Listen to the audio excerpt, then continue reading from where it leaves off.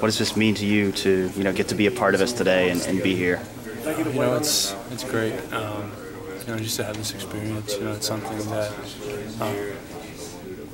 it's really kind of humbling to be a part of something like this and make an impact in some of these people's lives. It's a great experience. Have you had much experience before, going to do events like this or other community service events? I've had a few opportunities to do, community outreach, things of this sort. Nothing along the lines of anything like this before, which is kind of the reason I wanted to do it. But yeah, I'm just happy to be here. You mentioned how humbling it is. I mean, is it kind of unreal to think like you're in your first year playing redshirt freshman, and now you're able to come here and kind of be an inspiration for people? Yeah, it is.